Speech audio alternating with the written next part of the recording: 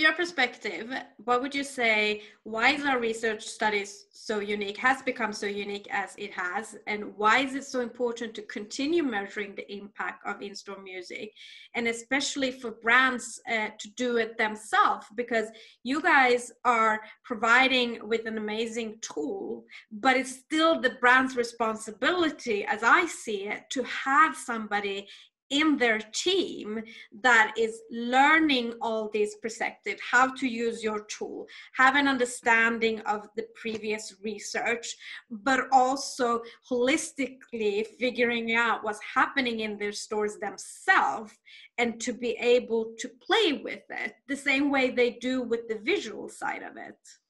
Yeah, I mean, it's been neglected, even though we and others have shown in studies that it has an effect on real sales. I mean, if it's only 1% or 10% or even over 30% that was shown in the Gant study, still there's, if you have a revenue of hundreds of millions of dollars, if you're a bigger brand with a chain of stores or hotels or restaurants, I mean, there's so much money to be made, and to have the music being treated like water or electricity is so ignorant, and it really doesn't unlock the potential that there is in background music. And just like you say, I mean, of course, big enough brand should have that, someone being responsible and with that knowledge within their company. But for all the others, we are there to help, also to try to help even the one-man shows with our product. And it's very important to just keep on doing these studies, because there's still people are still really reluctant to take in. Even if we come with a study, it's just one study. It's just keep adding, throwing ammunition at them to eventually maybe open their eyes to the effects of background music. And what other in-store music research hypotheses are you still curious to discover and conduct in the future? I mean, well, one area that has been neglected somewhat. I know that you did a study on the employees, right? How they perform and how their performance is connected to background music.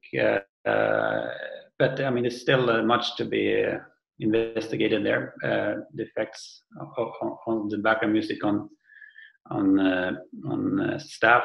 Usually, the only time you hear about that, the media loves to talk about that every Christmas, because then it's always some poor employee that gets interviewed about the horror of hearing Christmas music from October to January, and they get sick and tired of it and almost want to quit. So definitely, that's an important area that we want to research and also create tools. I mean, therefore, I think it's important to develop our product so that the users can also, like an administrator or the responsible person can create a pool of music, but from within that pool, maybe the employees should be able to then select music that they like, so they still can influence the music somewhat, but they cannot ruin the experience for their customers. So that is,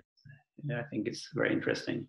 And another aspect is also like, because music, it's a global language, and brands also figure out differently, like culture wise how it affects, because in different countries, even if we do somehow perceive music similarly, I think culturally wise there's a difference. It could be interesting.